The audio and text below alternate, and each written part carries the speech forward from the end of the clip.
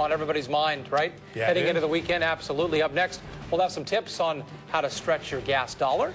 And Drew is doing some driving this morning out there with some good-looking rides in Sherwood. How are things going out there, Drew? I'd say they're going very well for me right now. As a matter of fact, Cruisin Sherwood 2008. It's tomorrow. Our preview this morning. And oh, yes, they gave me quite the sweet ride here. I'll try to reach you. We're cruising this morning. I'm behind the wheel of a brand new Corvette, by the way. They must not know my driving record too well here in Sherwood.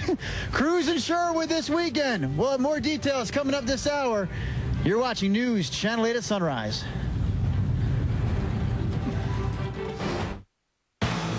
Just fantastic out there.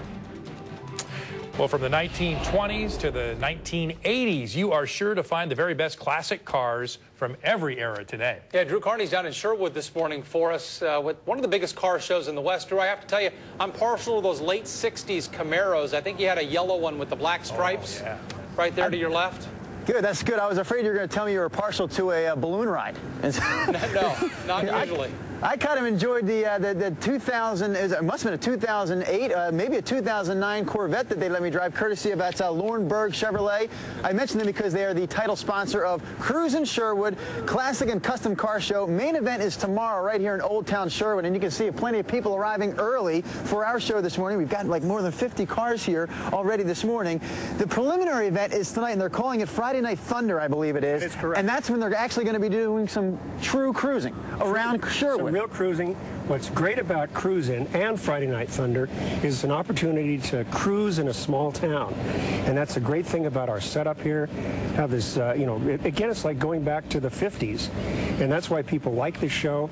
It's very family-oriented. It's very community-oriented. All the communities involved in putting it on. A lot of cooperation from Sherwood residents. They don't mind giving up the city for a day to have Cruisin because it's a great event. Our police department, city government, sponsors like Laurenberg, Les Schwab, Cedar Creek Assisted Living, great sponsorship opportunities and support for the community to do this. I'd like to mention who you are. I didn't even get to introduce you here. Jim Haynes, he's with the Chamber of Commerce here in Sherwood, and also the Sherwood Cruisers, correct car club. Now, in addition to cars hanging out and looking really pretty tomorrow, there's some events happening here. There's going to be a burnout contest, and then there's a bashing deal. We're going to bash the car. Tell me about this. Why are we bashing the car? We're bashing the car. It's a fundraiser, and it's great fun, and also the same car, you'll have an opportunity to guess how long it will run with no oil in the engine. First, we'll smash it up, then we're going to blow it up. And how much to bash the car? Like for one good whack? Do you know what it's going to cost? Anyone know what's going to cost? $1 a bash. $1 a bash. Pick up the hammer and give it a whack. I'll pay for yours. I'll pay for yours. Russ and Wayne, do you want to pick a part on this car that you want to see gone? Maybe a side view mirror, maybe a tail light? All of it. One of those windows. How about a window? Well, that's the always window's fun. been taken out because they like my eyes. I'm going right here, guys. How about the trunk? Yeah. Oh, there we go. Good morning. Happy Friday to you. It's Friday the 13th. That's $2. One more. That actually hurt my elbow a little bit.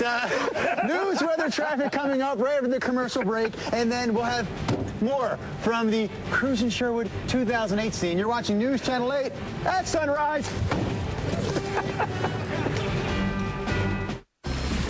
Summer's Drew Carney firmly planted on the ground this morning down in Sherwood with a lot of cool cars. Yes, and Russ and Wayne, mad men that you are, I'm sure you know what we're doing to this vehicle right here. We're preparing it for a burnout. That's right, a burnout segment. Our final hey, it's not done. Keep preparing for burnout. Keep preparing for burnout. Cruisin Sherwood, the event. We're getting ready this morning with the burnout. You're watching News Channel 8 at sunrise. Not yet. Not yet. Not yet. Okay, now I can stop. Okay. S&P up 3 points on this Friday morning. Well, if you have a favorite classic car, odds are you're going to find it out in Sherwood today. Drew Carney is checking them all out, and now he's talking about burnouts on a Friday morning. That sounds cool, Drew.